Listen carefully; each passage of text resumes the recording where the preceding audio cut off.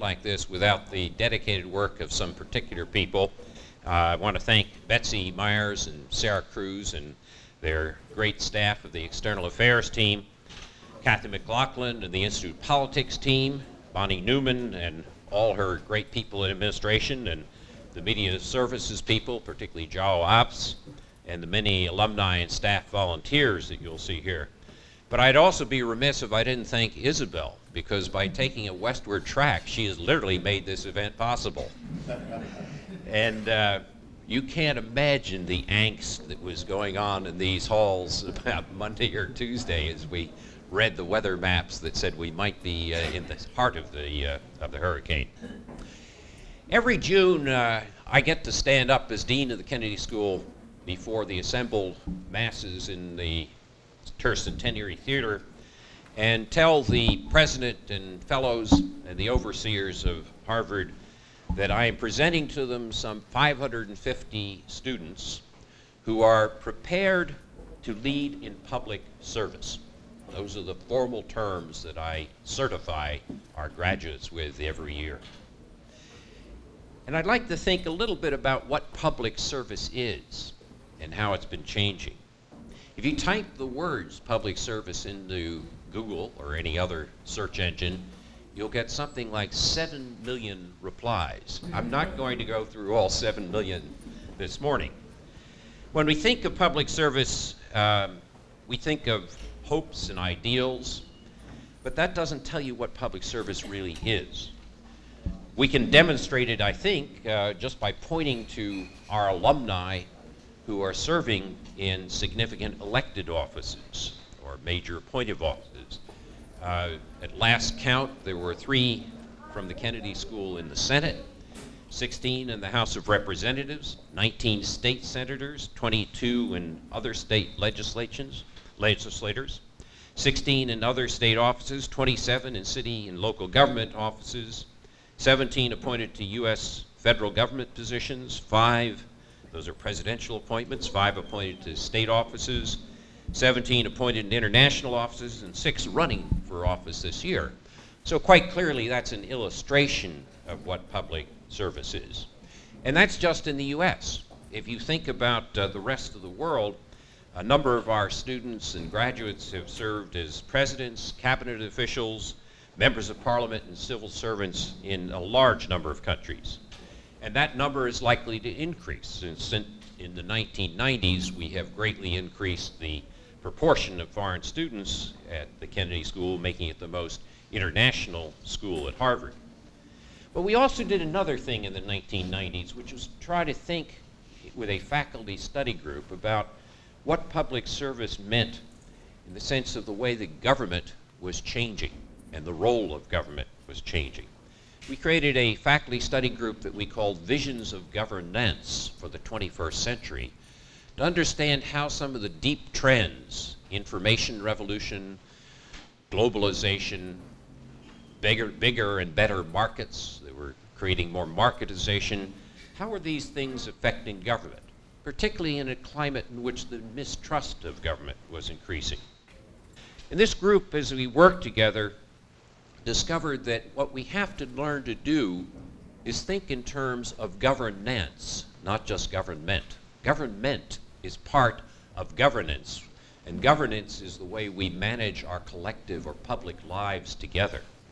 And what we find is that in this 21st century, much of governance, much of that management of our collective lives together is being handled in part by government, but also by the private and nonprofit sectors as well. And that the relationships between them, the partnerships, the interactions, are going to be much more complex than they were in the 20th century. And in that sense, we have to rethink what we mean about public service. Public service and public leadership then can be accomplished in a variety of ways. People can be public leaders in the private and nonprofit sector as well as while they're serving in government. And in that sense, what we have to realize is that in a world of distributed governance, distributed among these 3 major sectors, many of our graduates are going to serve in different sectors at different times of their long careers. But what we want to do is hope to train them to be public leaders and to provide public service no matter which particular sector they may be located in at any particular time. And that means that the concept of public service is evolving to encompass the creation of shared benefits for any community as a whole, as opposed to a part of it. That means that our graduates are leaders in trying to produce collective or public goods for communities. That's an important thing. It makes us different, let's say, from the business school, where they're trying to increase shareholder value, and a very important thing for the country and the economy as a whole.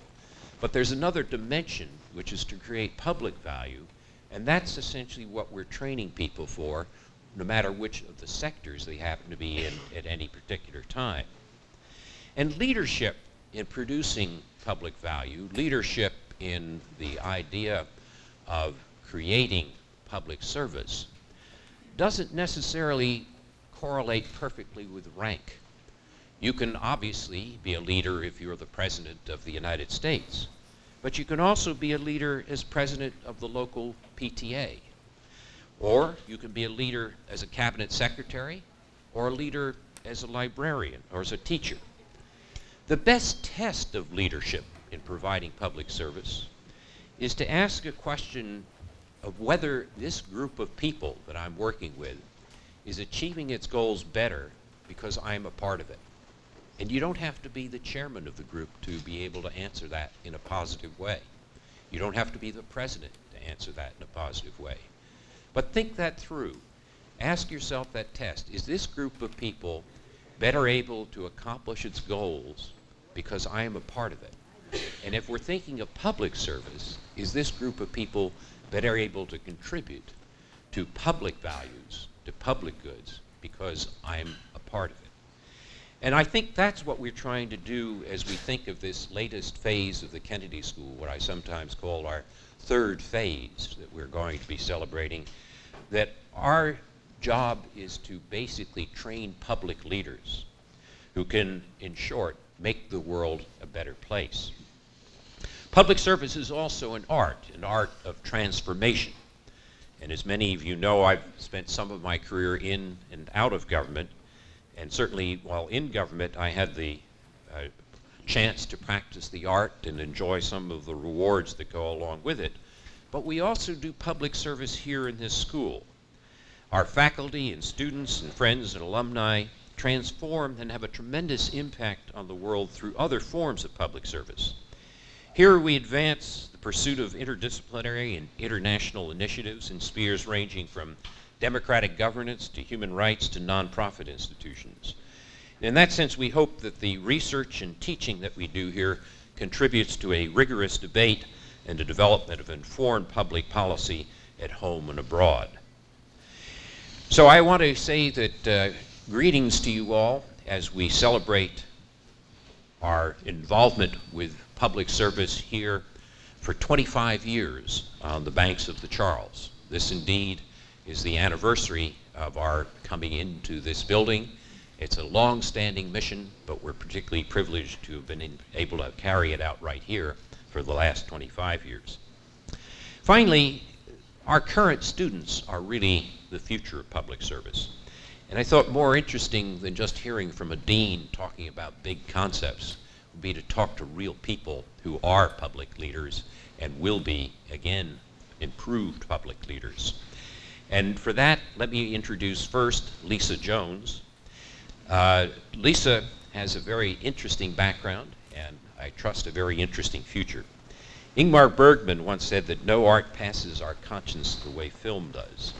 And throughout her career, Lisa has worked to create images that use the power of film to its full effect. As a producer and co-producer of a dozen films, she's taken a special interest in topics that increase our awareness of African American and African subjects, ranging from the African experience in colonial America to the life of heavyweight champion Joe Louis.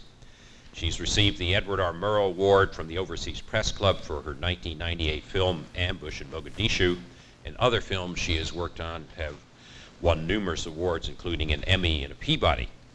10 years ago, Ebony Magazine named her one of the 30 leaders of the future, and her presence in our mid-career class this year is our way of saying we agree. Please join me in welcoming Lisa Jones.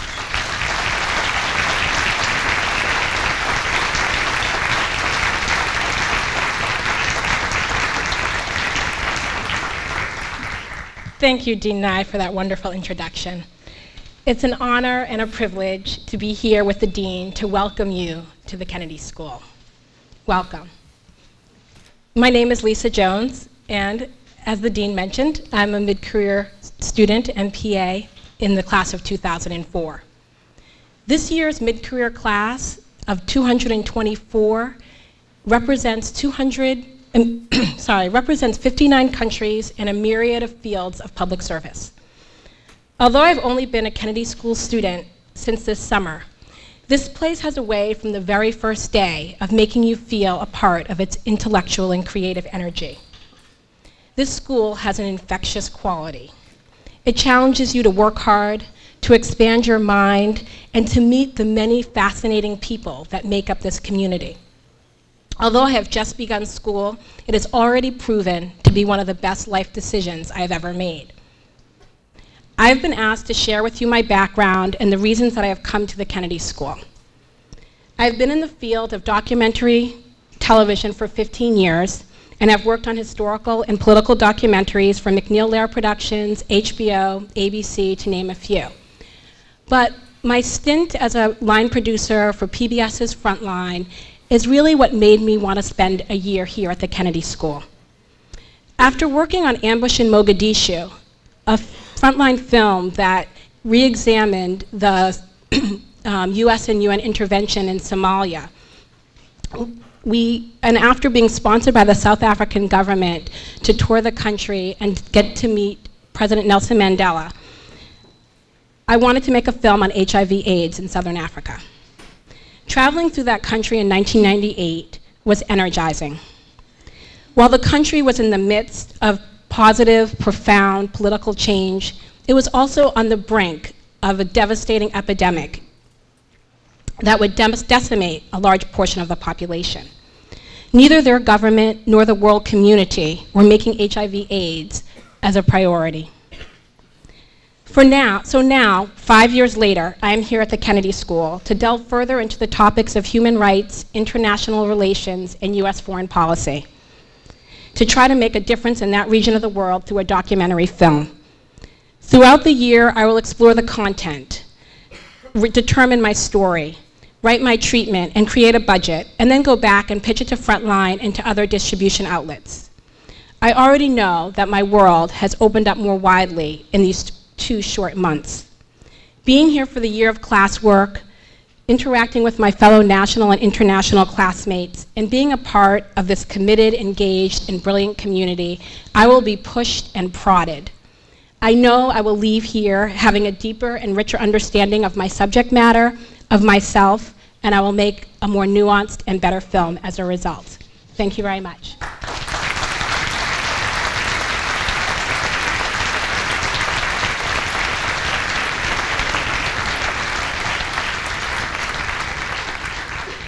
Thank you, Lisa. Now let me introduce Peter Greer. Peter is an MPP2 student and a public service fellow. Every year, more than a third of our students are interested in the topic of international development. Basically, this is a concern for how we solve some of the difficult problems facing the half of the world's population that lives on less than $2 a day. Prior to attending the Kennedy School, Peter served from 1999 to 2002 as the managing director of Urwego, a community banking program in Rwanda. Before that, he was a microfinance technical advisor in Cambodia for World Relief International. And at the Kennedy School, we often talk of scholar practitioners who've had experience in the real world as well as academia. Peter has also been applying his know-how on the home front in the classroom, serving this past summer as an instructor on the Microenterprise Development Institute in Southern New Hampshire University. Please join me in welcoming Peter Greer.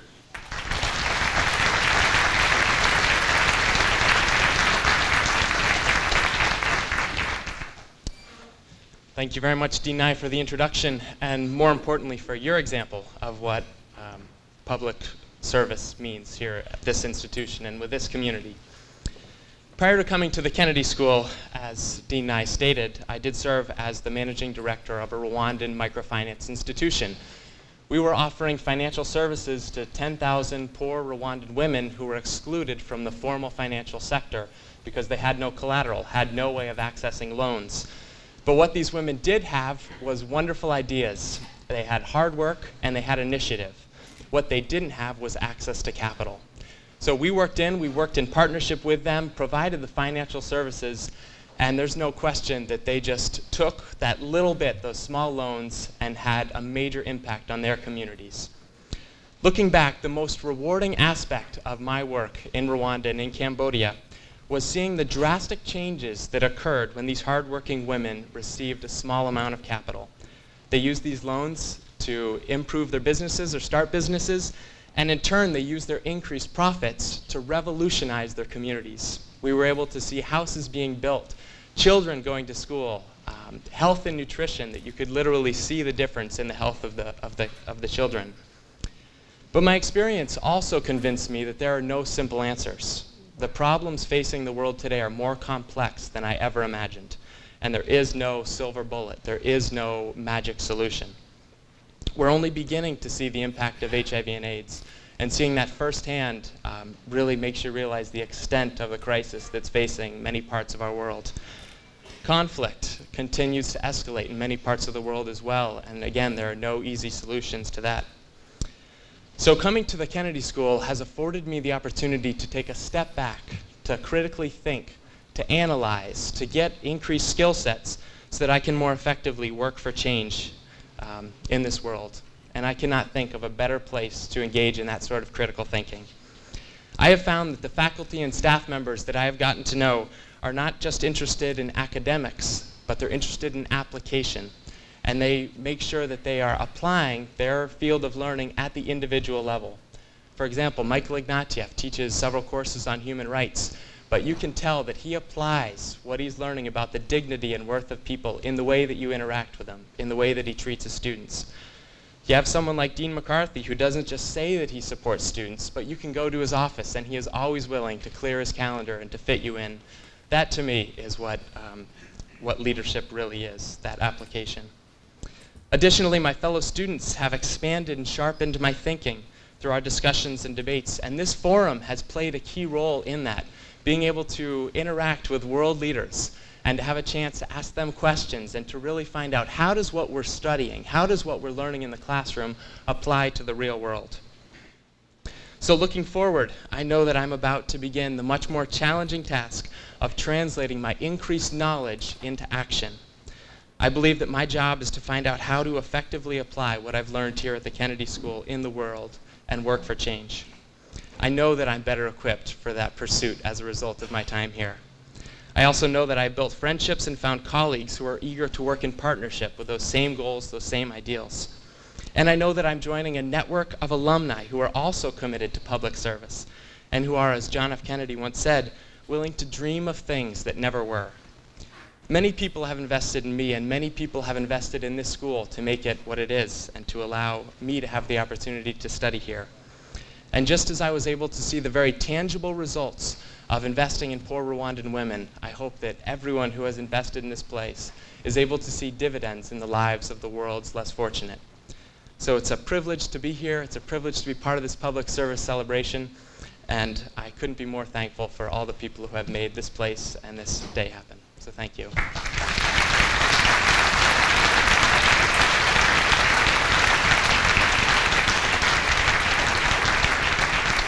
Thank you, thank you, Peter.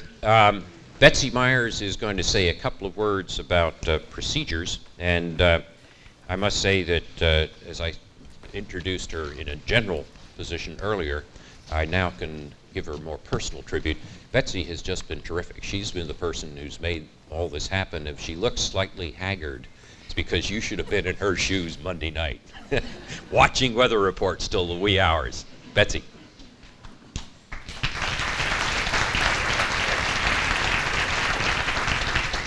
Thank you, Joe. This event has been a long time in coming. And I woke up this morning and I couldn't really believe that the day was here. And I wanted to say to all of you in the audience and all the people that will be joining us today that this event is really celebrating everyone in this audience. You come, all of you have different roles and parts that you've contributed to the school. So today is one long celebration of all the contributions that we all make as a community to change the world. I wanted to thank our students who took their time today to join us, because we always hear from our alumni and donors and fellows and people who come that what a treat it is to hear from our students, to see the kinds of people that we are turning out every year to go out into the world to make a difference. And every year upon graduation that I've been here, I've just served 3 years as alumni director, I always feel sad when that crop of students leaves.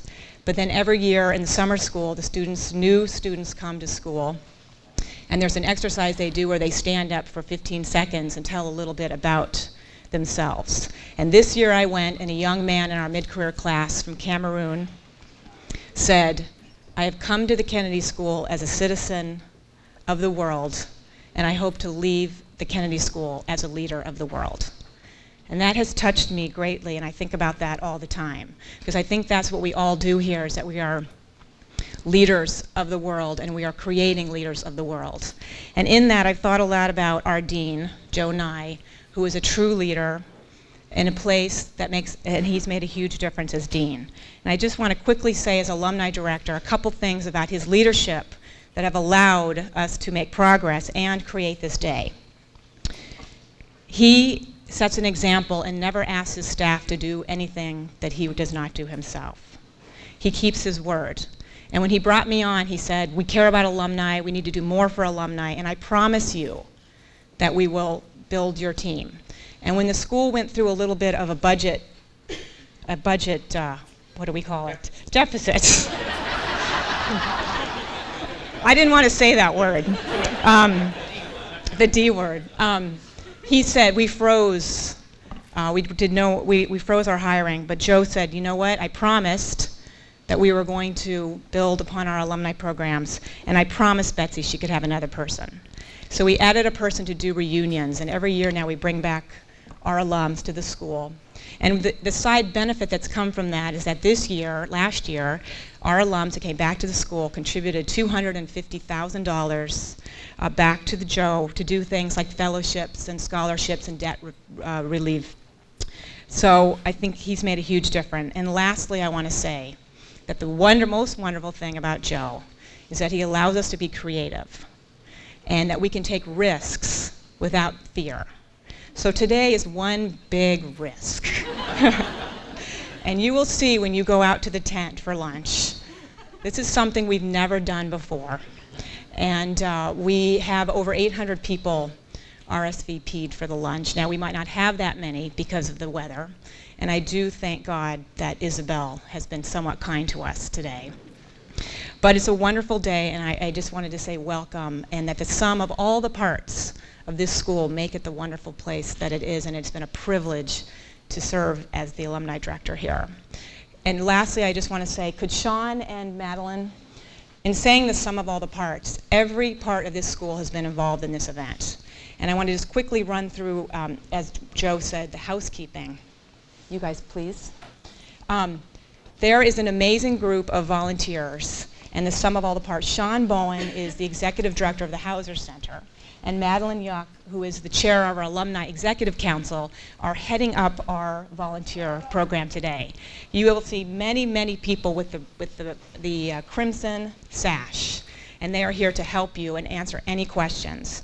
We are set with umbrellas for people who don't have them when you're walking to various places. When I finish, Joe is going to turn the program over to our opening panel, David Gergen, who's going to be moderating.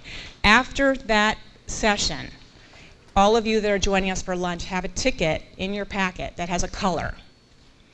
And what we're going to try to do is, if you have pink or red tickets, you will exit through those doors. And if you have green or yellow ticket, you will exit through the JFK doors, and there will be volunteers there to help guide you. And this is to help the flow of getting into the tent. After our wonderful celebration of public service luncheon, we will then go to the center panels, and 9 of our centers are going to be hosting panels on various subjects, and you have that in your registration packet. But we will also have in the lobby of each of the buildings, Littauer, Belfer, and Taubman, easels with all of the choices for the center panels. They're going to be running concurrently from 2:30 to 4. When those panels end, you will all exit your buildings, and the doors will open here at JFK Street to open for the form rededication.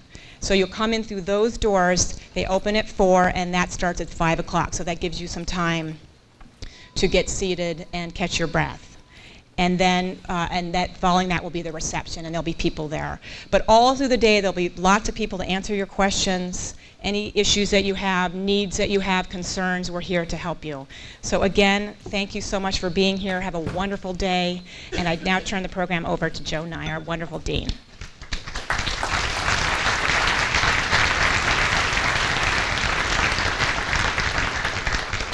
Thank you, Betsy. I should have pointed out that Betsy herself was a student just 3 years ago in the mid-career program. And hearing from Lisa and Peter reminds me that the thing that makes this so exciting is there are about 900 other people just as exciting as they are. And, but we didn't think we could get all of them on stage at the same time. We are going to now have a panel about public service, and to chair that, to moderate it, we have a terrific exemplar of public service, David Gergen. David is public service professor of public leadership and director of our Center for Public Leadership here at the school. Over the past 3 decades, David has served in the White House as advisor to 4 different presidents, Nixon, Ford, Reagan, and Clinton. In the mid-1980s, he began a career in journalism, becoming editor of U.S. News and World Report. He then joined the Kennedy School faculty in January of '99, while still remaining an editor-at-large of U.S. News and a frequent television analyst. And in the fall of 2000, he published a wonderful book which became a bestseller called Eyewitness to Power, The Essence of Leadership, Nixon to Clinton. So David knows a lot about what he's going to be moderating or telling us about.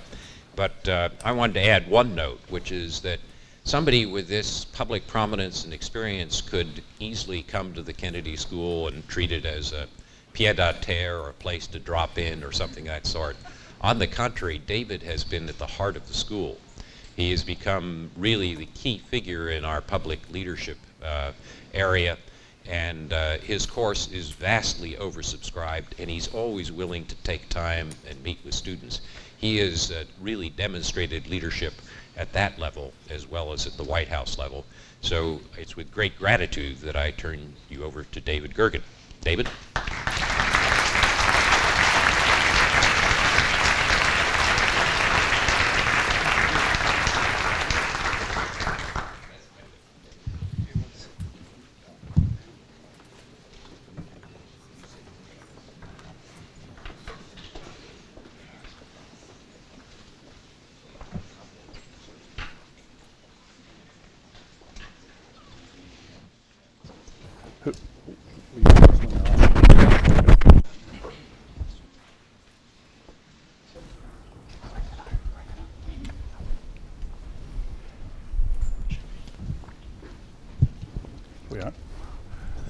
Good morning and welcome to all of you.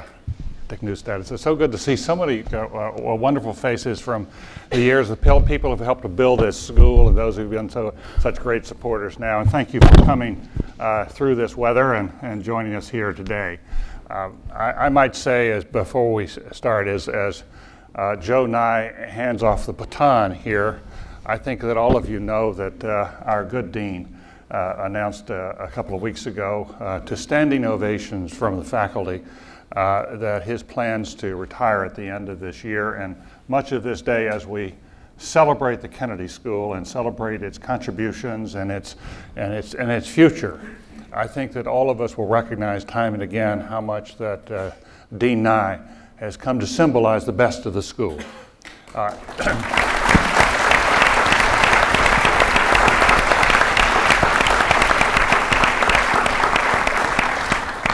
Others will speak. There'll be other occasions here during the day to speak about him, but I just want to tell you as one member of the faculty and as someone who's been a friend of his for some years and worked with him in government, this school could not have had a better dean. We've been really, really fortunate to have his service for as many years as we have. Our panel this morning is on politics and public service, with an emphasis on service. A few years ago, a journalist by the name of Bob Timberg from the Baltimore Sun published a book that attracted a good deal of attention. It was a series of profiles of 4 men who had graduated from the Naval Academy and their lives through public service. And he entitled it The Nightingale's Song. Why?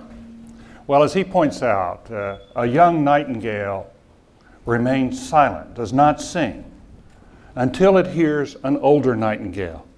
And upon hearing an older nightingale, it breaks into beautiful song and continues to sing the rest of its life.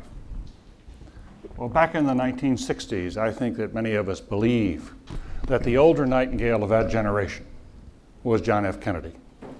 It was his song that inspired so many to enter public life, to enter public service. This day is built in part around his memory as we rededicate this forum and remember his son later today. So the organizers thought it might be well if we began this morning's panel with a brief video clip from what has often been called the best speech that John F. Kennedy ever gave that nobody knows about.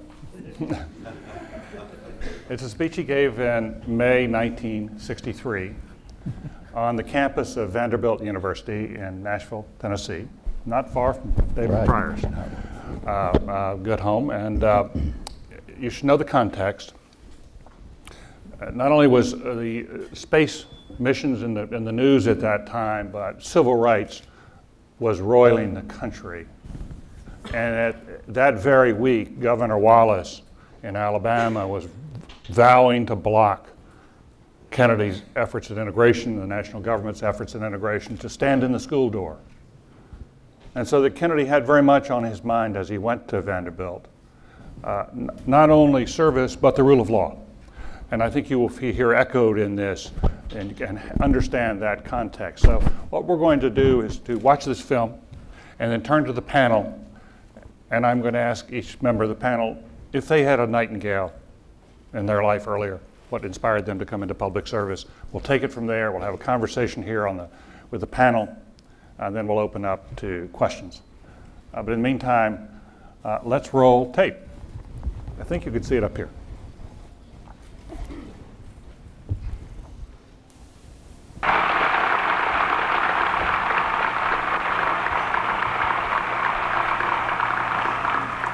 But this nation was not founded solely on the principle of citizen rights.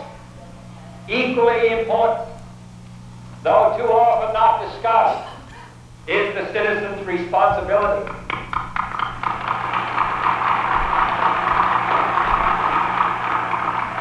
For our privileges can be no greater than our obligations. The protection of our rights can endure no longer than the performance of our responsibilities. Each can be neglected only at the peril of the other. I speak to you today, therefore, not of your rights as Americans, but of your responsibilities. They are many in number and different in nature. They do not rest with equal weight upon the shoulders of all. Equality of opportunity does not mean equality of responsibility.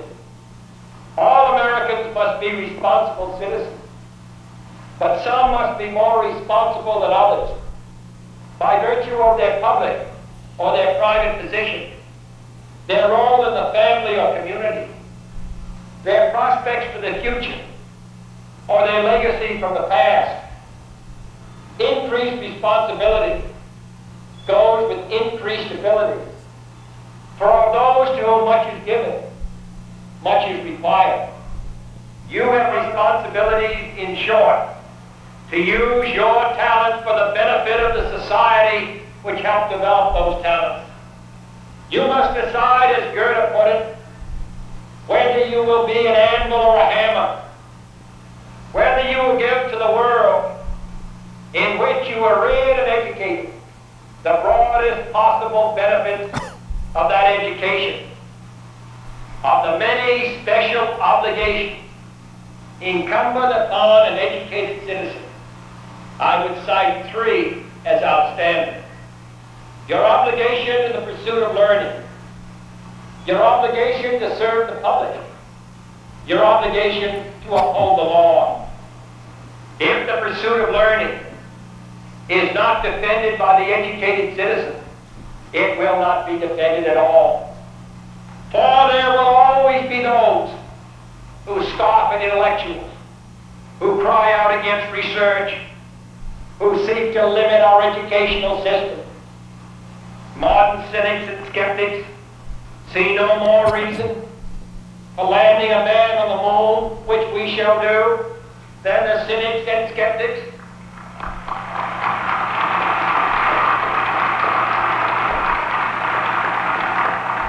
A half a millennium ago saw for the discovery of this country.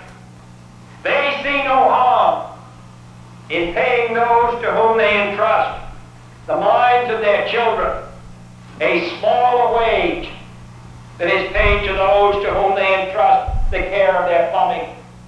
But the educated citizen knows how much more there is to know. He knows that knowledge is power, more so today than ever before. He knows that only an educated and informed people will be a free people. That the ignorance of one voter in a democracy impairs the security of all. And that if we can, as Jefferson put it, enlighten the people generally, tyranny and the oppressions of mind and body will vanish like evil spirits at the dawn of day. And therefore the educated citizen has a special obligation to encourage the pursuit of learning, to promote exploration of the unknown, to preserve the freedom of inquiry, to support the advancement of research, and to assist at every level of government the improvement of education for all Americans, from grade school to graduate school. Secondly, the educated citizen has an obligation to serve the public. He may be a precinct worker or president. He may give his talents at the courthouse, the state house, the White House. He may be a civil servant or a senator, a candidate or a campaign worker, a winner or a loser. But he must be a participant and not a spectator.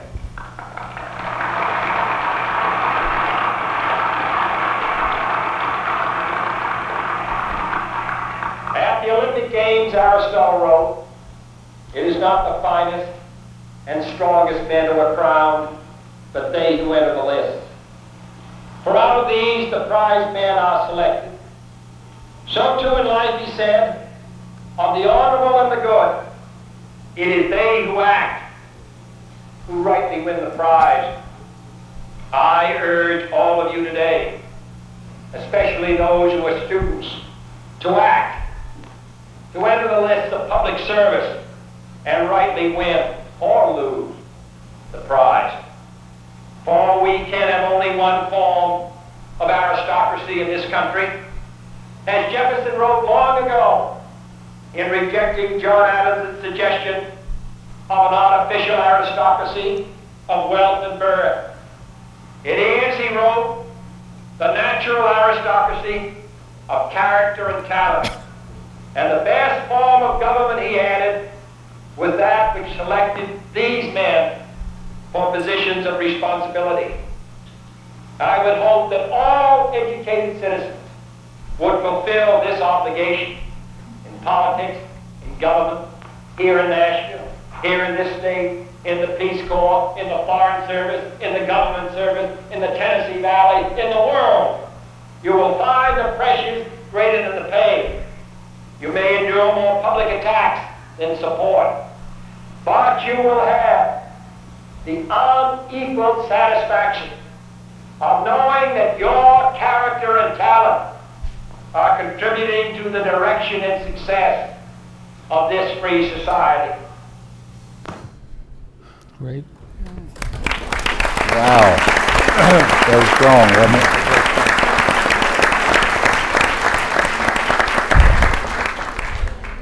So, to our panelists, and let's talk about who inspired them. How did they get into public service, and ask for a moment or two of reflection upon public service as they found it. We'll begin with one of the favorites here at the Kennedy School, Senator David Pryor, who have, I think I added it up, David, 28 years of elective office experience. Is that right? A long time on the public dole.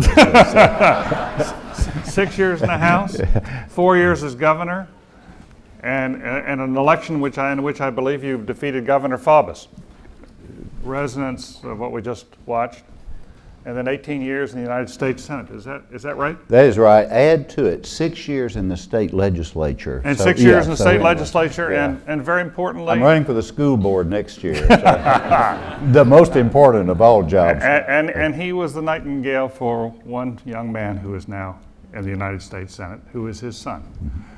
So it's a long record of public service. It is one that he followed up, as you know, by coming to the Kennedy School and serving as director of the Institute of Politics. He's gone on to be, he's now a Fulbright Distinguished Fellow of Law and Public Affairs at the University of Arkansas at Fayetteville. And there's a little politics in today's session. He just came here from Arkansas, where yesterday he introduced one General Wesley Clark to an adoring audience. David Pryor. Yeah, thank you. Thank you, David. Well, honestly, it's so exciting. It's so thrilling for Barbara and myself to return once again after about 15 or 16 months away from the Kennedy School. This is our first visit back. Wonderful memories of this great room. How fitting it is to name and to rename, I should say, now the John F. Kennedy Jr. Forum. Listening to that magnificent speech makes me realize once again the importance, the critical importance of the Kennedy School of Government, the Institute of Politics. And once again, we find ourselves at the American intersection, I guess you would say, of theory and reality in the field of politics. David, I don't know if I had one Nightingale. I had a lot of Nightingales in my life. My mother was a Nightingale. She was the first woman in our state who had the courage to ever run for political office. She ran for clerk of her county, of our county, and she was soundly defeated, I might add. You've been surrounded by strong women all your life. Yeah, I know it. I really have. And Barbara, of course, is a Nightingale in my life. But I want to tell you a story. On Sunday afternoon last week, we honored 4 women in our state. These were all Nightingales for all of us. In 1958, all of the high schools in Little Rock, Arkansas were closed. They were closed. There was no high school for students to go to. Can you imagine that? 4,000 high school students had no school to attend. Why? Because the legislature and the governor had basically closed the schools to prevent integration. The men were coward. They were afraid. They owned automobile businesses. They sold insurance. They sold shoes at the shoe store. So they laid back and they said, no, we can't do this. We can't get involved in this. 4 brave women started meeting 45 years ago last Sunday afternoon at the home of Mrs. Terry, Mrs. Adolphine Terry. And they formed the Women's Emergency Committee to open our schools. Their homes were stoned, their cars had nails driven through the tires, their children were ridiculed. Everything that you can imagine to these 4 women happened bad. That because they were the so-called integrationists of the time in our community of Little Rock. But do you know they were the Nightingales? And these 4 women started building a coalition of people, of like-thinking individuals. And you know that within about 3 months, they had recruited, think of it, they had recruited 2,000 women. 2,000 women who said, We're not going to tolerate this. We're not going to accept this. We are going to open these schools. And I think that is a powerful Nightingale song, David. And I think that you don't have to be a politician to do something courageous. You don't have to be a politician or a governmental leader or a prime minister or a senator or a governor, Jean, to take the lead and do something to be remembered. You can be a Nightingale in your own hometown, in your own home community.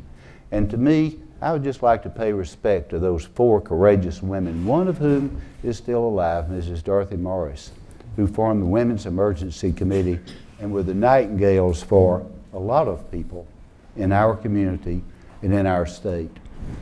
Thank you. Wow, that's good. Thank you.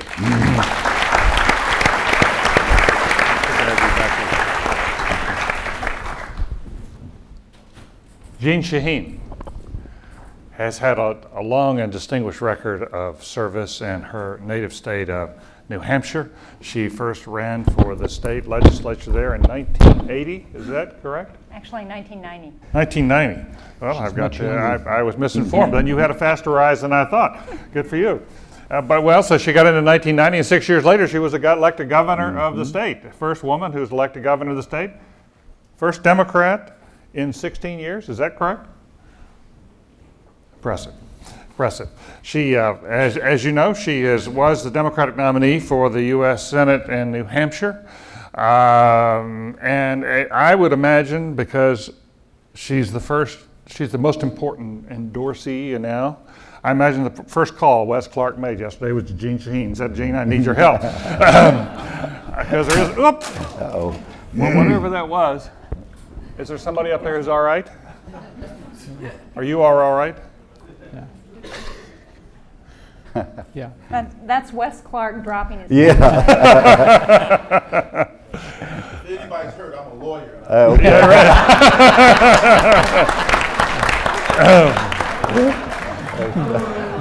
right. There's more than one lawyer in this room. Yeah, that's right.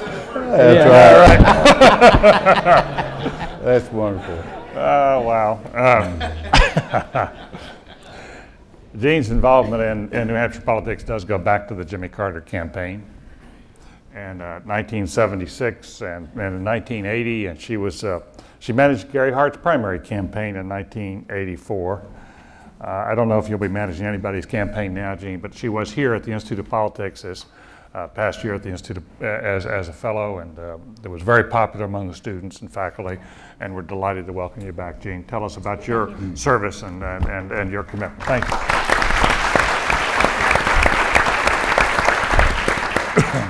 Well, it's very nice to be back. I was actually looking for a permanent position as a fellow here, so Dan, see if you can work that out. Yeah.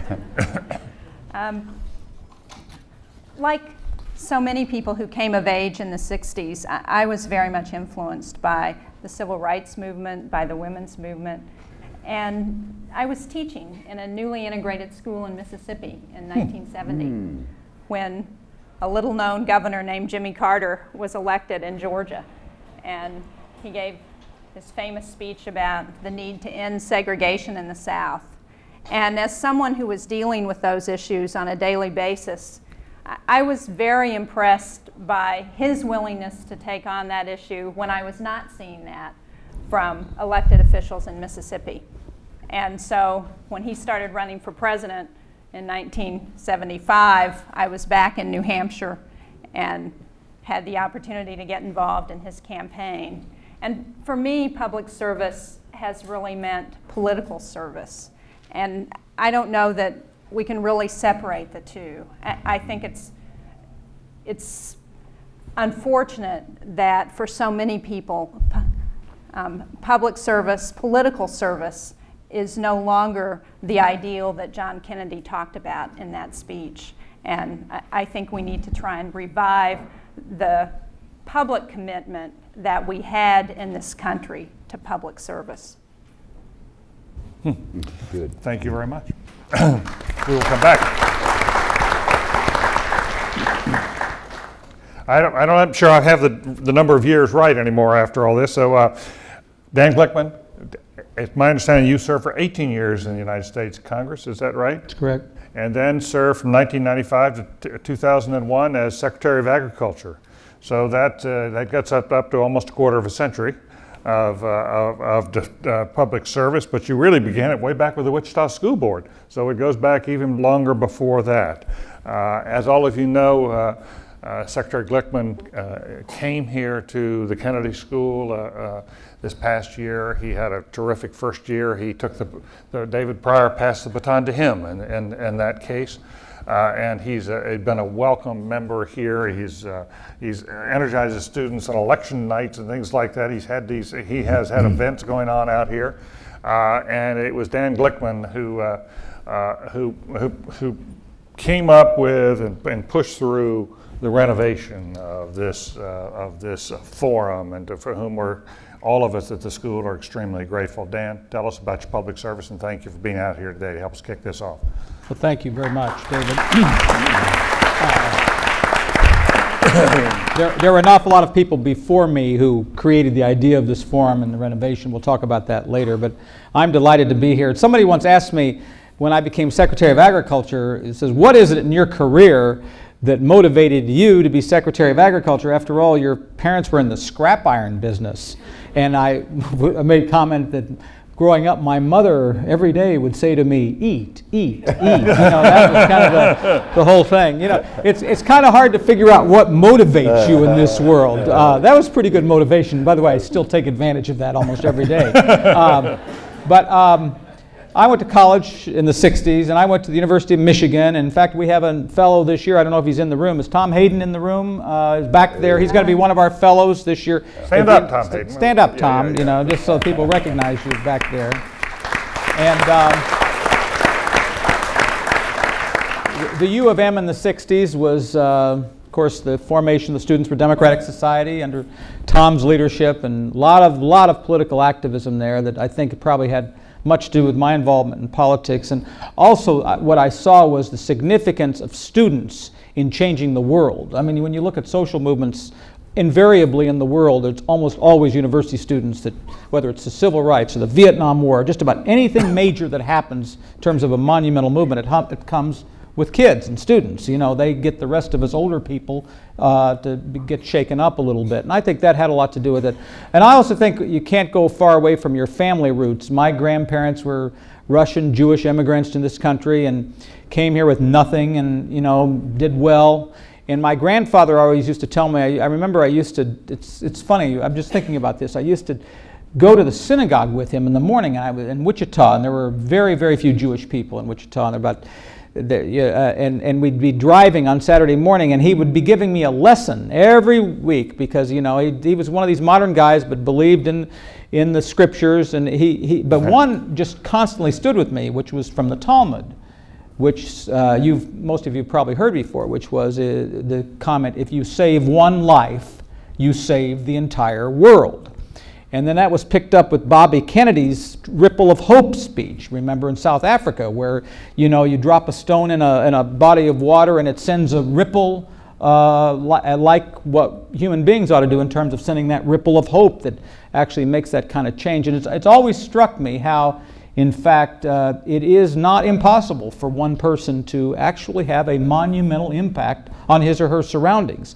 And the best way to have that impact is in the public arena, which I call the highest calling that anybody can possibly do. And even though, as Gene says, it doesn't have quite the image that perhaps it did during the days of John Kennedy, although if you read Mark Twain and Will Rogers, the same thing said about politicians today were said 40 and 50 and 100 years ago, and it's probably worse then. But the fact is that had a great impact on me. And you know, this grandfather of mine who came here with nothing, who kept saying, if you save one life, you save the entire world. And I think it had a lot to do with me getting interested in being in the public arena and doing what I am today. So thank you very much, David. Thank you very much.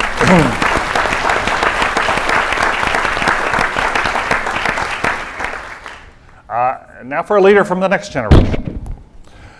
Larry Harris Jr. At the age of 21, he helped to found an organization called United Leaders. And it's a group that is trying to recruit and inspire the next generation of idealistic political leaders in the country. He became the CEO at the age of 21. He can tell us more about it. He's come here to Cambridge. He's working toward his MPP here at the school while continuing to direct this effort from United Leaders. Everyone at the school here knows him. Everybody says, "What's Larry Harris up to now?" Larry, what are you up to? How'd you get here? In this modern age, did you get drawn into this idealism, this commitment to service and to leadership? Sure. Well, let me start with an admission. Senator Pryor's actually been an elected official longer than I've been alive, so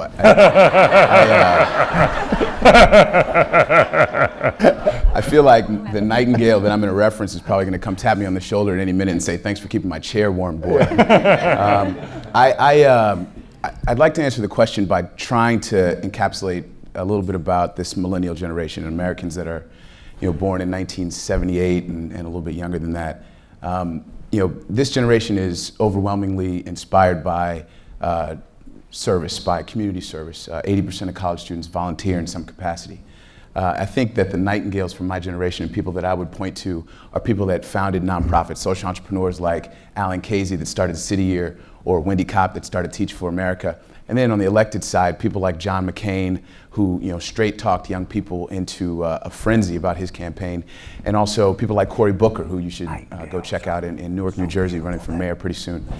People that really got out there and ran campaigns not only as politicians but also as servants, and combined that community service that young people are so inspired by with the political service that Governor Shaheen talked about. And also did it with idealism. And I think that's really the key, is people want to see courage and idealism in political leadership, and the things that John F. Kennedy talked about completely encapsulated that. Thank you, Larry.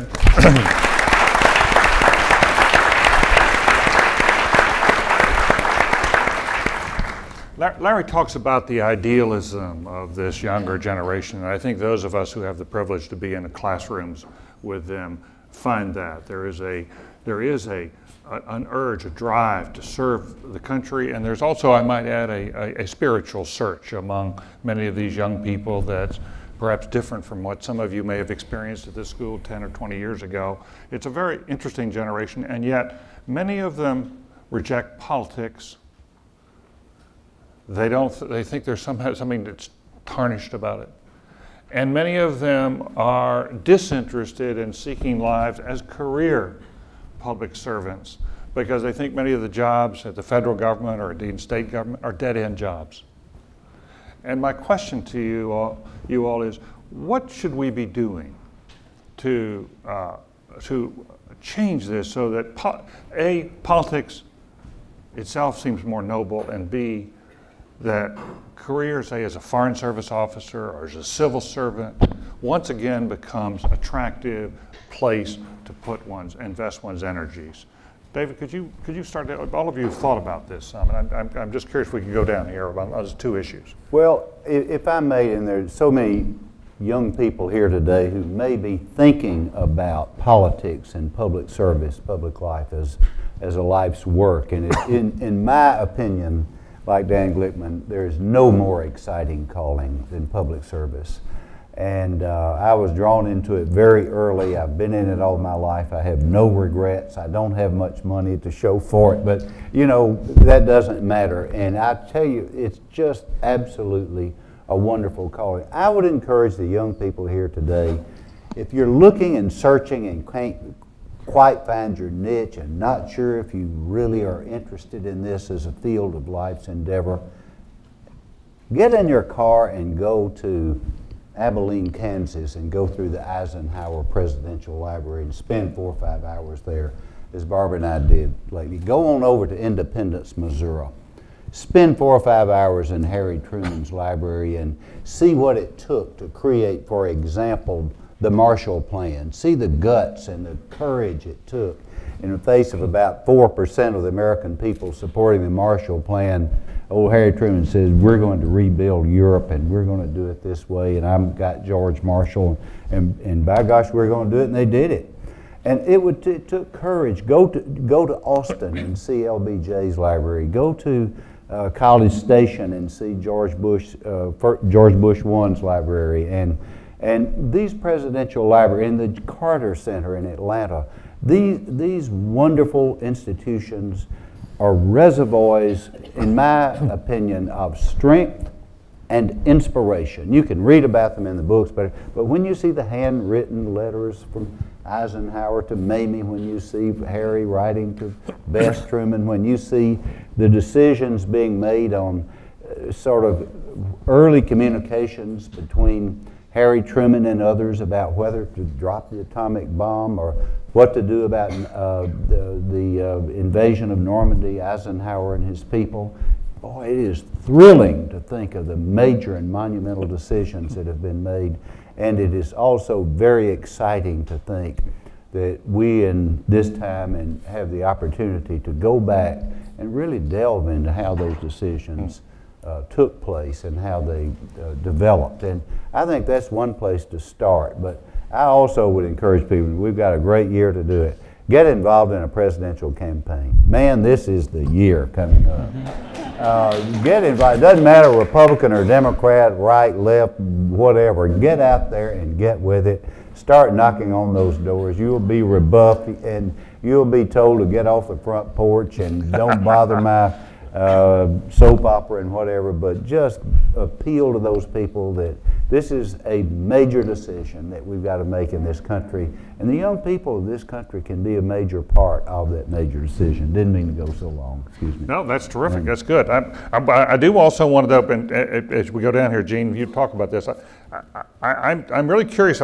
This job question is a big deal for a lot of students coming through this school and other public policy schools, indeed through the college and the law school. These folks don't want to go work in government unless they can get a high-ranking political appointment. The idea of going to the Foreign Service is just not appealing. The idea of going into the civil service is just not appealing to a lot of them. So I want to introduce that in the conversation as we go through. Jean. You know, I actually just had this conversation with some students this week about why they're not interested in political service. And I defined public service for them as political service. And they said a number of things to me. They said, well, we don't see how it affects our lives. You know, we're in college, we're not paying taxes yet. And one student spoke up and said, well, I do pay withholding. But they also said, politicians don't speak to us directly. And we had this whole conversation where I said, well, you know, one of the problems when you're running for office is that you speak to the people who vote. And unfortunately, too many young people don't vote. And so it becomes this cycle that just continues. And I think one of the things that we've got to do as elected officials and as community leaders is to talk to young people about the importance of public service and encourage them to get in and to let them know there are a lot of ways to do it, that you don't have to run for office. You know, I spent 15 years working in presidential politics for candidates before I ran myself. And the person who's sitting there licking the stamps, who's knocking on the doors, is just as important in getting something done as the person who's at the podium. So we've got to let young people know that they can make a difference and they have to get involved because we depend on them. The next generation is the generation that's going to make this country work. Yeah. Well, I'll give a little advertisement to the Institute of Politics. We do annual polling on this issue to try to survey students nationally, and we run the most extensive national surveys in the country at any university. We're doing 2 a year now, trying to ascertain what is it that either leaves people out of the system or encourages people to come into the system. And I would encourage you all here to get to, and we'll get you access to all of that information because I think it's pretty useful. And it's complicated. As H.L. Mencken once said, for every complicated problem there is a simple and a wrong solution. And this is one that is one of the most complicated problems in the world. How do you marry the politician and the leader in government with a student or a young person who wants to perhaps build a career here. One of the things that struck me, there are a couple things here. As Gene said, you know, Willie Sutton once was asked why he robs banks, and his answer was, of course, because that's where the money is. And politicians are asked, why do you focus your campaigns on senior citizens, veterans, farmers, small business people, women's groups? Same reason, because that's where the votes are. Politics today, I think, is viewed as a way to narrow the base and then get a bigger percentage of those people that you can narrow. Whereas that kind of turns an awful lot of people who haven't figured out what base they're in just yet to come into the system. So somehow this is a double-edged sword. We've got to encourage people to participate, to vote, and to do those kinds of things. But we've got to figure out how we can get politicians to be good role models, as David Gergen has written about over and over again, because it does make a difference if they respect you and they think you're living a good life. That helps. And the other way is to recognize that we have millions of young people here who aren't pigeonholed in any particular base. They're not liberals or conservatives necessarily, Democrats or Republicans, but that's no reason to exclude them from the process. And that, to a large extent, I have to tell you, is what I think American politicians tend to do right now. Yeah, that's really interesting. If I could just have a follow-up comment on that. It's been striking me talking to people in the presidential campaigns in the two parties now that the old rule of the presidential election campaign was that you have your base, you mobilize your base first, and then you go to the middle. And there's a big, vast middle of 15%, 20%, and you run your campaign by appealing to the middle. And now increasingly, certainly among Republicans, there's a view that the middle is disappearing and becoming fractured, and it's much, much smaller, and the bases are bigger, and the way to run a national campaign is to keep appealing to your base. Don't go to the middle, appeal to your base, and get as many out as you can. Put a lot more money into turnout, and mobilize, and that's the way you can win. And that means that there will be less appeal to the people in the middle, and maybe even less appeal to young people. Well, one thing I would just tell you, what we've done here at Harvard at the IOP, we do not let people register for their classes unless they register to vote. We do if you look at the arteries here at Harvard, it's almost, there's a clogged artery to get in, to get your picture taken and to get voting registered, to get registered for classes, and that is the IOP. We had the president of the university, Larry Summers, out here. We registered 80%, I don't know what the number was, but it was a big chunk of the freshmen. You can't force them to register, but when you look like you're got blocking tackles before they can get into the room, they register. The federal law requires colleges to facilitate registration by college students. Most don't do a darn thing in this area to speak of. They might have a booth for the young Republicans and young Democrats.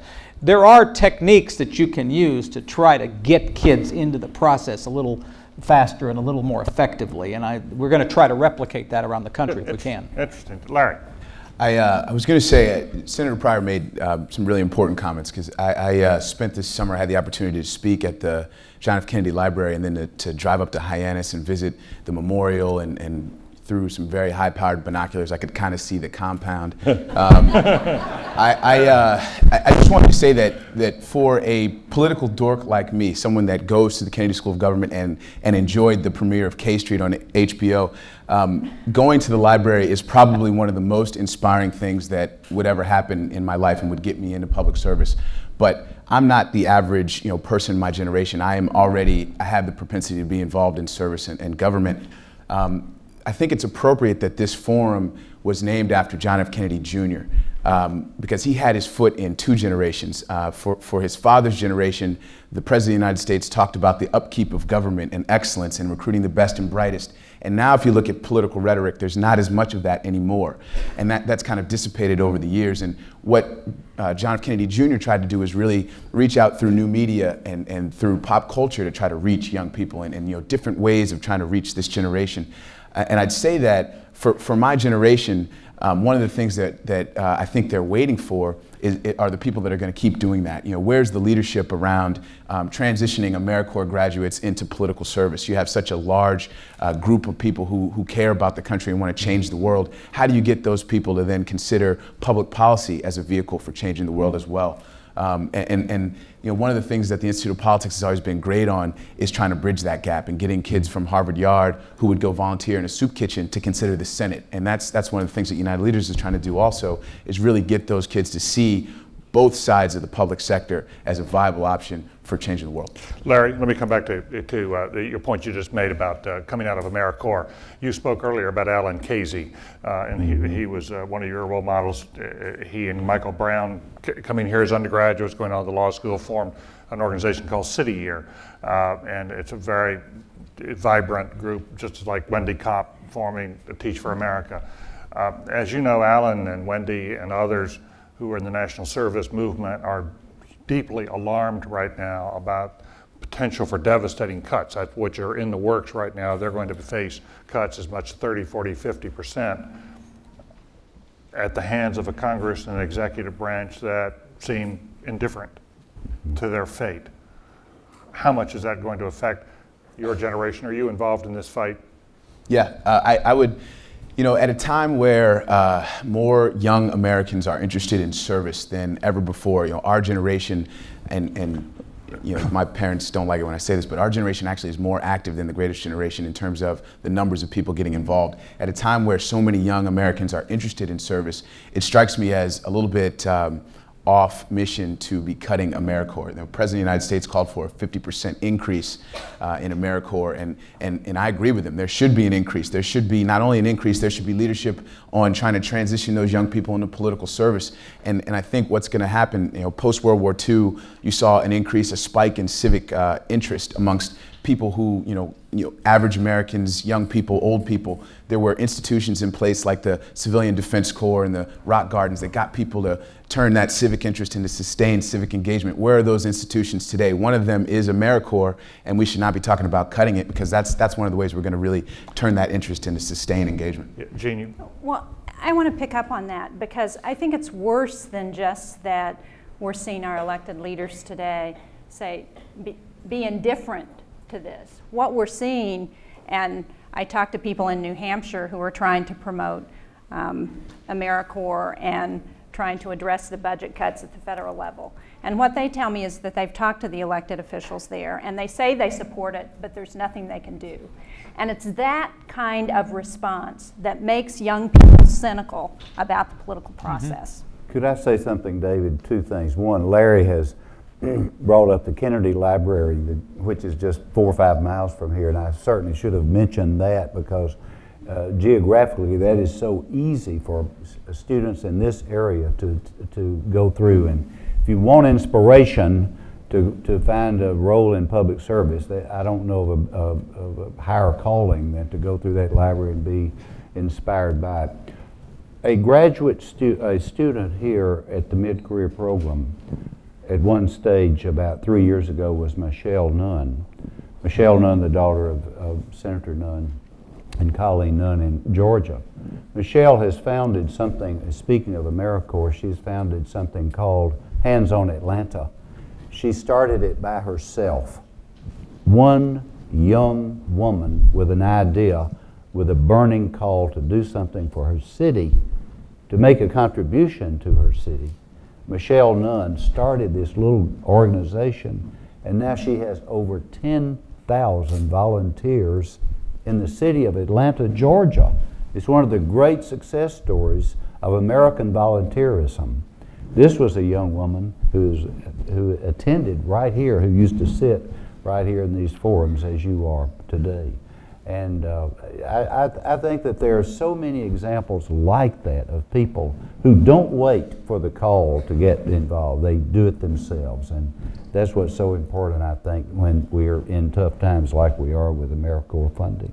Thank you. I'm going to pursue a couple of other questions here, and then we'll open this up, and we're going to stop shortly before 12 o'clock. But I want to come back to you, Dan Glickman, and ask you this question. And then I want to talk a little politics. President Summers has said on more than one occasion that he wants to make public service a hallmark of his presidency here at the university.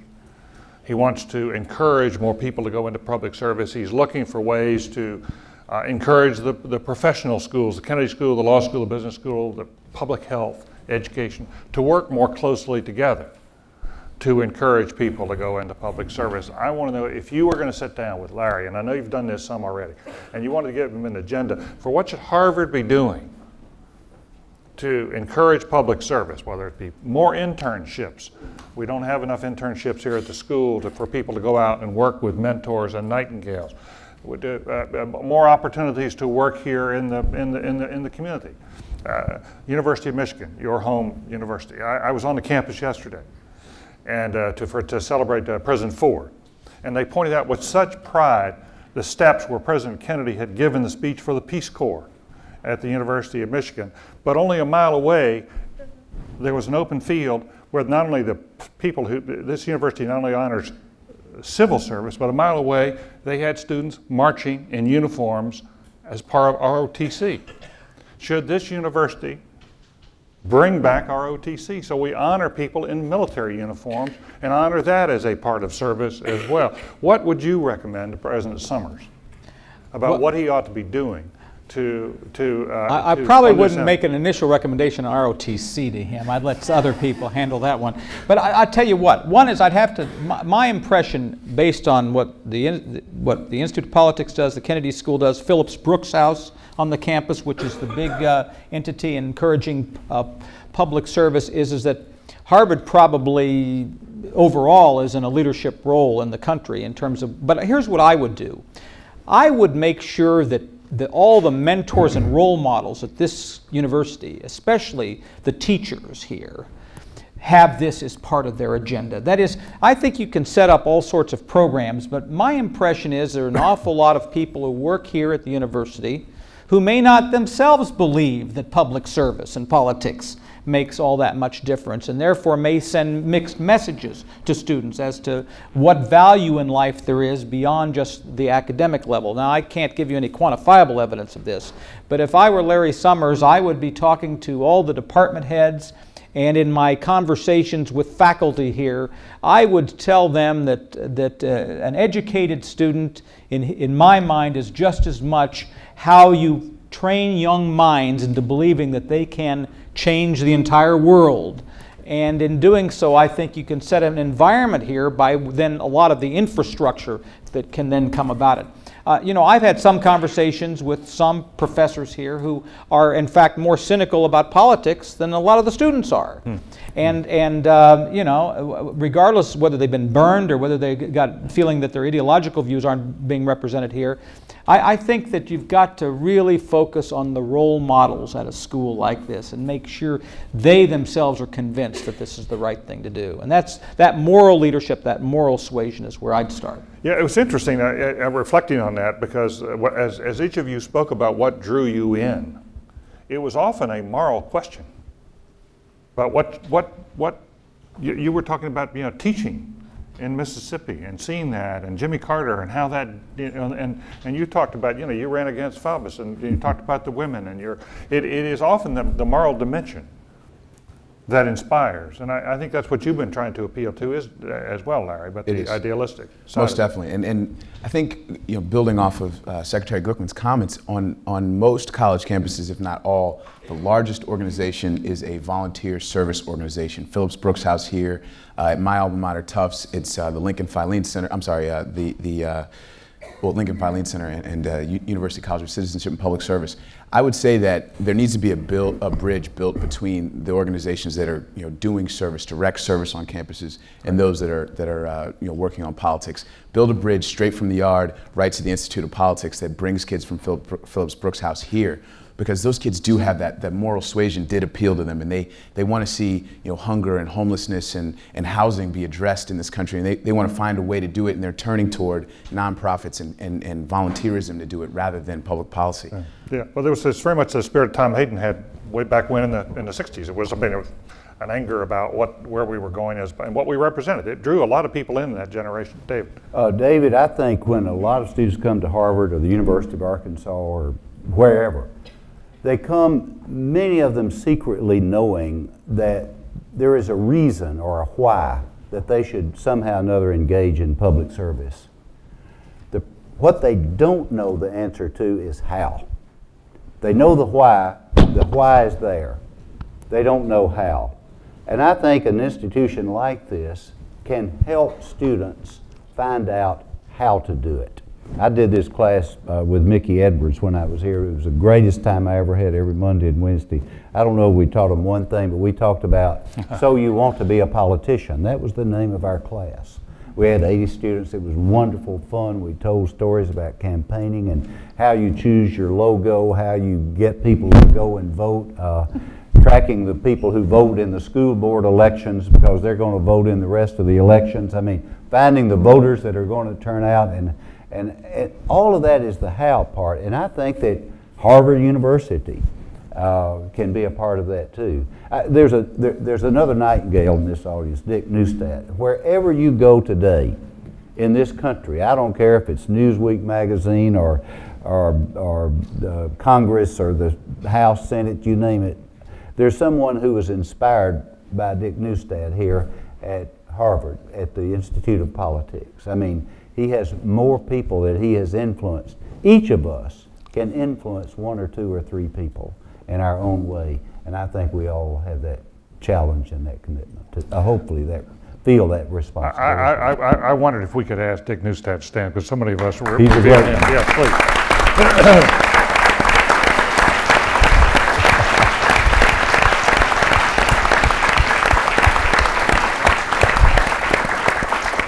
He's a Nightingale, David. He is indeed. He is indeed.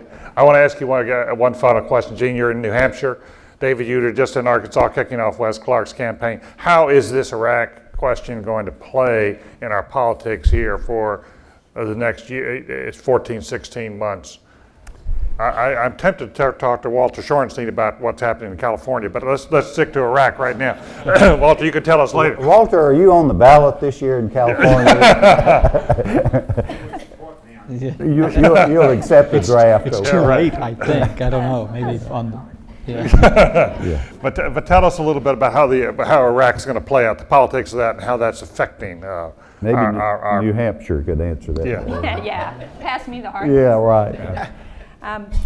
You know, it's already affected the presidential race on the Democratic side. Clearly, a lot of the momentum that Howard Dean has gotten that's moved him into the front runner's position has been because of his opposition to the war in Iraq. And I think we're going to continue to see that be an issue unless something gets resolved in the next 6 months, and I'm not optimistic that that will happen. I think one of the difficult pieces about the question for Democrats, particularly for those people who voted to support the president initially, is that in the public's mind, this war has gotten connected to terrorism. And even though there's no real evidence to show that Iraq was supporting terrorists, that's how the public views it. And so it's going to be very difficult, I think, for Democrats to talk about how we get out in a way that doesn't have Democrats in the public's mind in general as being soft on terrorism. And I think it's a real dilemma. And is that, if that's the question, is Wes Clark the answer? Well, I'm not. Well, no, the only thing, there are some parallels in history, and if you look at 1952, the presidential race, General Eisenhower was the answer. Korea was not Iraq, but there was the and remember General Eisenhower, up until fairly close to the time he decided what he was going to do, wasn't sure which party he was going to affiliate with, which has some parallels with General Clark. So, you know, it's, there are some parallels in history that show that people do look to new kinds of leadership to deal with the problem, which while I agree with Gene, I also believe that this question of trust of the president is being challenged very directly right now. And if things don't change, that is going to I think, have a material impact on the presidential race. Yeah. I would have to add that while I think the president is in a deteriorating position, and I think the credibility question has become a serious campaign issue. That in many parts of the country, I just talked to some people in North Carolina, and I have Erskine Bowles is thinking of running for the Senate and a Democratic side. And he would just tell you, in a state like North Carolina, it's still solid Bush country. And there are many, many states in the country where that is true.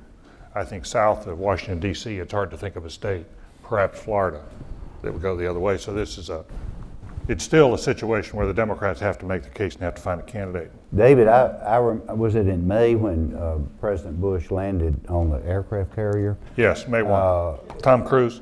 And he landed, whatever.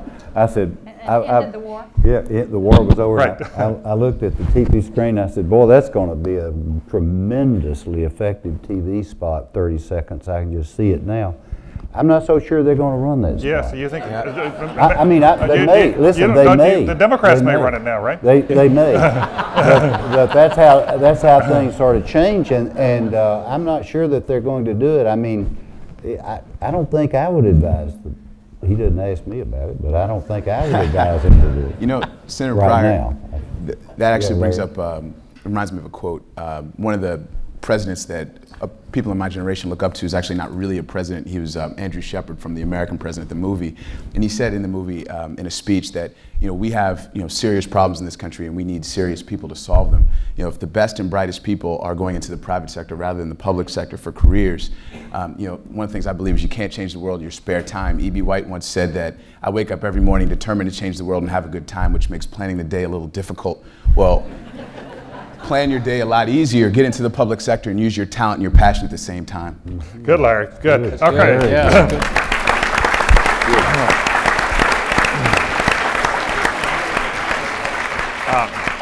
The floor is open. We welcome any of those of you who'd like to ask a question, make a comment. We can, yes, sir. If you come over to this microphone, sir, that'd be most helpful. If you'd introduce yourself as well, then we would welcome that. And thank you for coming. My name is Bob Madison. I'm from Bennington, Vermont. I was a graduate of the Littauer School, as it was then called, in 1941. Wow. And I would like to comment thus. There was one aspect of this question which I think has been touched on a little bit at the end. I think that one of the most difficult things in terms today of getting people to enter the public service and in terms of the public servant being effective is that the public, by and large, does not believe what they are being told by their leaders. That is disastrous in a democratic society. You get throughout the country, you talk with people, not only literate people such as we are, but people who are people of the street. They do not believe what they are being told. And then that is permeating down to the state level and the local governmental level. We've got to do something about it. Can I ask you this question? Yes. Are you saying that with regard to this particular administration, or are you saying that with regard to a broader point I'm saying that covers several I'm saying both. It is with regard to this particular administration, which has greatly aggravated the problem. But that is a problem of the public service by and large. A great many people don't believe what they're being told. Now, I think it is incumbent upon people who consider themselves career public servants to pull the chain, draw the limits, say there are certain things that you can do for spin, but you can't go beyond it. If you do, it's going to backfire. Thank you. Dan Glickman, this goes deep with you.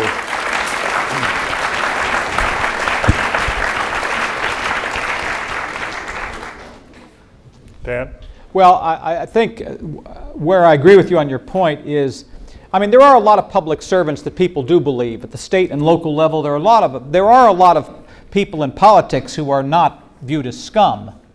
But I do agree with you that it is an unfortunate thing, this kind of lack of trust and lack of belief in anything that our leaders say, and a lot of our leaders perpetuate that, particularly in the campaign system that we have, with the necessity to raise money and to spend money in the way that we do. And the importance, as David has written about people of good character, role models, taking a leadership position and trying to speak as truthfully as you can in a political system which makes it very, very tricky because of the nature of how we finance campaigns. Right. Read the last sentence of the day's first editorial in the New York Times.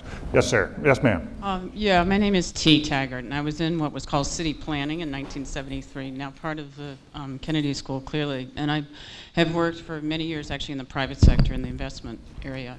But I'm very curious, given I think we all would acknowledge one of the really seminal things in the Kennedy-Nixon election was the use of a new media and television. And if you think about the internet and the web orientation of a lot of younger voters today, my question really is, how do you think the internet will and can be best used in electoral politics? Well, we asked two people that. Larry, from a young perspective, and Gene, you watched it, and how it's affecting New Hampshire, Larry. Sure. I would say that probably the best way, and this is internet or not internet, is to be innovative and creative about whatever you're doing. That there's a tremendous amount of talent in this generation around trying to find great ways of reaching out to people, whether it's through television or through the internet. And one person that's done that really well so far is Governor Dean in his campaign, and finding the newest and most cutting edge kind of technology, weblogging, flash mobbing, like all these different kind of weird sounding things that are very effective and at heart are just grassroots tools that are used through the internet.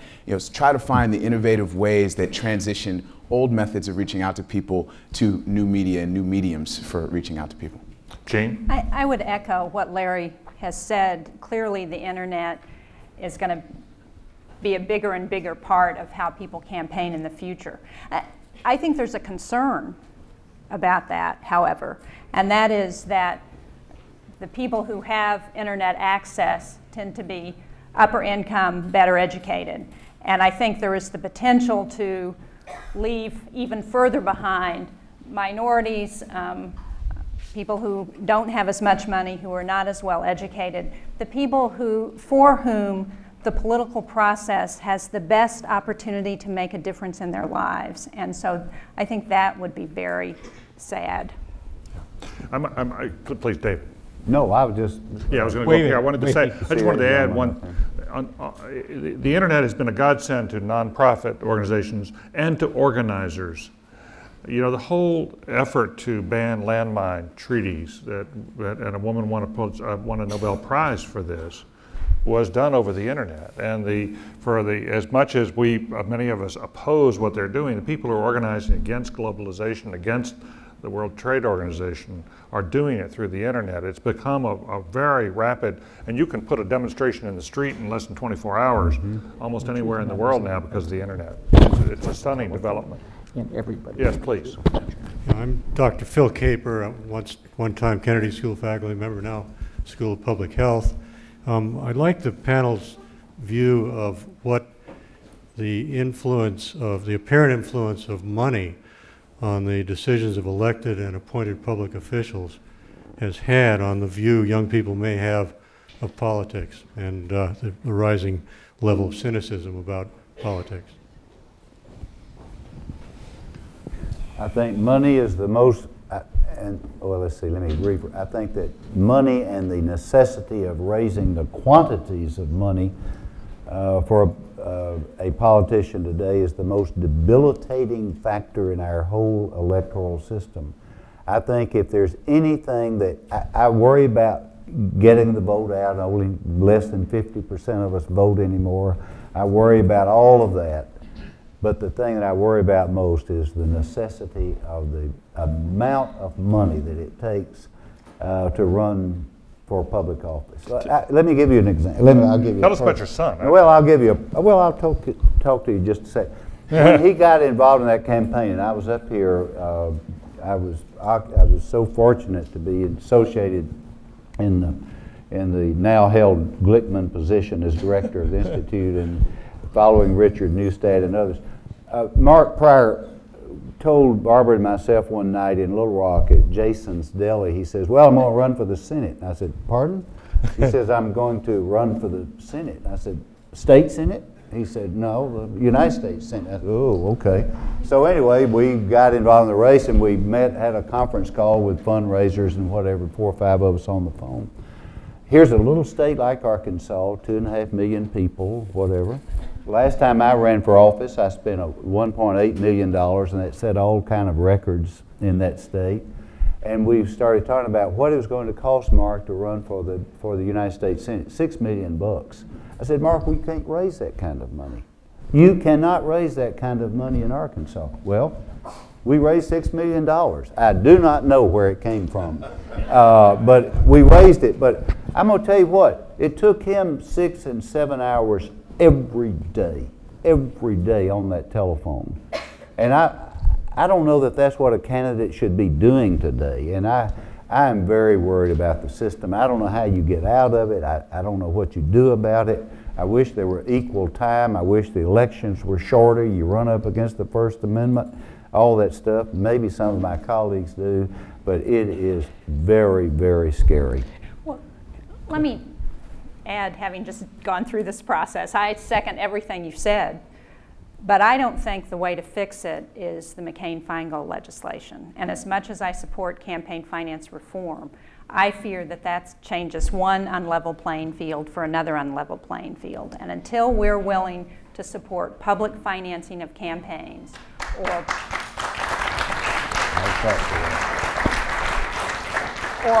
public access to the media, we are not going to be able to change the system in any dramatic way, I don't believe. I echo exactly what both of them said, and I make one other point. Most people don't give a candidate for the United States Senate or president or Congress money out of the goodness of their hearts. Most people give money because they want to get their point of view across, which is perfectly legitimate in the American political system. But when you're raising $1 million that way versus having to raise $10 million that way, those points of view take on a lot bigger perspective. And it just defies the laws of nature to believe that it won't happen that way. And I think that's the thing that troubles me most about the process. It's not just young people that are affected by it. There's a poll, Fox News poll, which I think is especially credible given the administration being conservative. 60% of American mothers would not want their children to grow up to be president of the United States.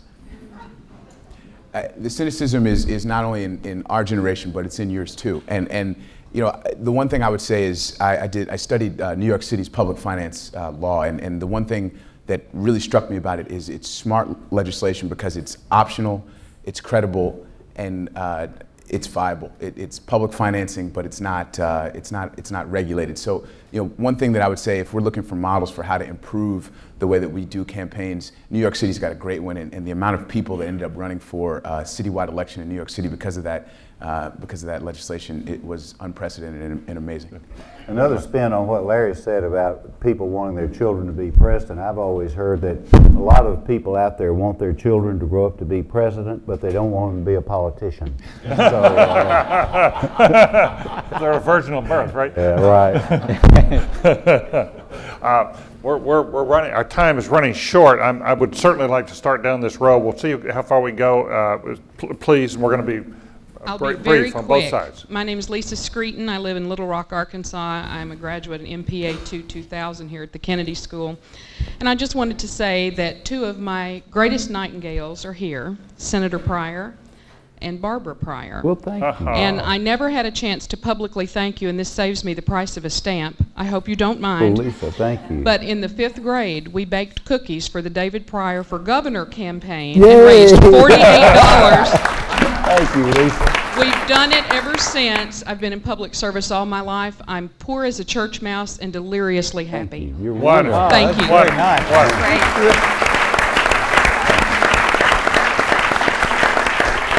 Well, now, the better half of that equation has to stand up. Yeah, Barbara. Barbara.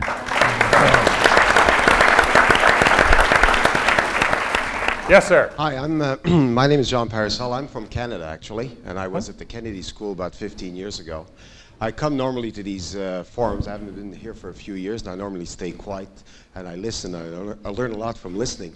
But today's panel was extremely inspiring, and as a result, I would like to just share a few things with you. Number one, my nightingale as a Canadian, curiously enough, was Robert Kennedy, because I was also a product of the 60s, and I always wanted to get involved in a primary campaign, even though I'm a Canadian. And I had the opportunity to go to New Hampshire back in the year 2000 and worked with Bill Bradley's campaign for a full week, speaking to the French electors of New Hampshire, since I'm bilingual, so I was able to be of use. And I intend to bring a number of students from a university in Montreal in the next primary to get involved as well, not just as observers, but as volunteers and people who get involved. But the basic message I'm trying to convey is that I don't think we can change the system with a quick fix solution. And I think what you are doing and what many of us are doing in this room here is we're staying involved. And I think we have to encourage people to get involved, to share the passion of getting involved in public service. I accept whenever I'm invited to speak at high school convocations, and the subject matter that I touch upon is always public service. I spent 25 years, I'm in the private sector now, but I'm still involved in all NGO activities. I would not accept a paid board. I always get involved in NGO activities, and I still get involved in politics, and because of my experience with the American system, I'm actually involved on television in French, commenting the system. And I read your book, which was very inspiring, Mr. Gergen. So all I'm saying, the message I'm conveying to everybody here is stay involved. Take time to speak to young people, because we won't be able to change the system by decrying the system. We're going to change the system by encouraging people to get in it and make the change from within. So that's my message. Very good.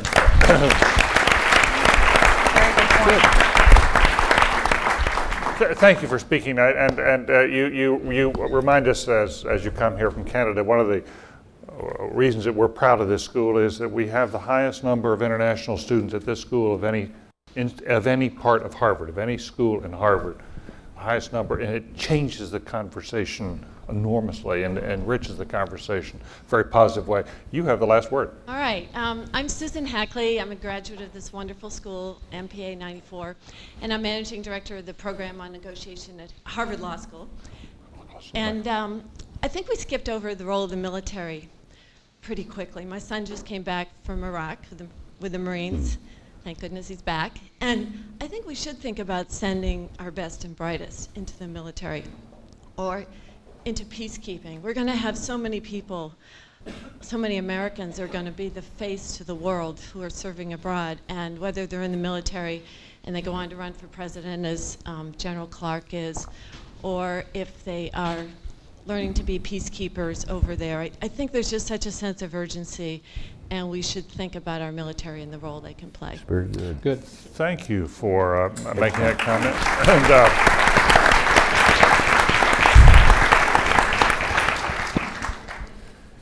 And, do you have any reflections on your son's service? We salute you for that, your family. He's coming back next week. He's in California right now. He, after high school, he hiked the Appalachian Trail, and then he decided to join the Marines rather than go to college. So I'm hoping he'd go to college next. But he did have the experience in Iraq of being welcomed by Iraqis who asked for his autograph, invited him into their home.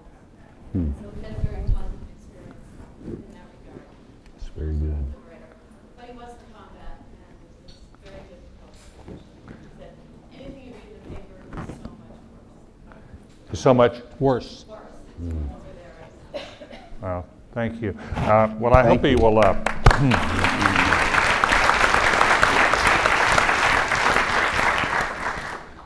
Perhaps it would be wonderful if we could have a forum here of young Americans coming back from Iraq. I mean, Seth Moulton, who was a Harvard student a couple of years ago, a year and a half ago, he was class speaker. He volunteered for the Marine Corps. He went to Iraq. There are others who are there now.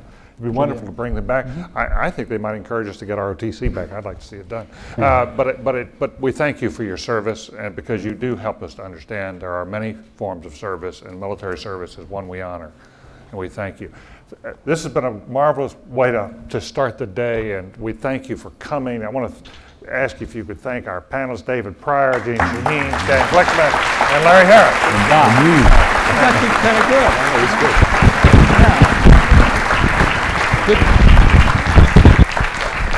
Dan, thank you. Gene, that was good to be with you.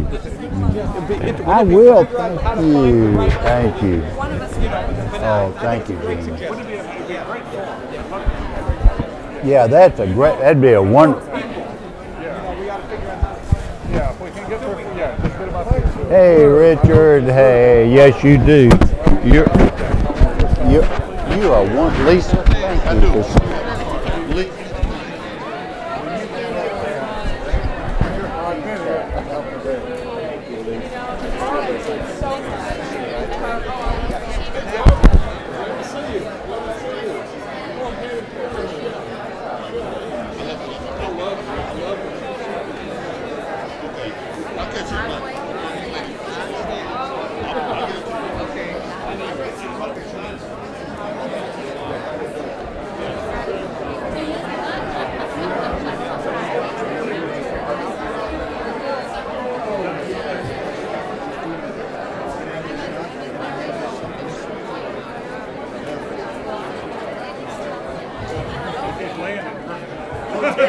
only about 4 feet there. You can measure it. You guys are doing a perfect job.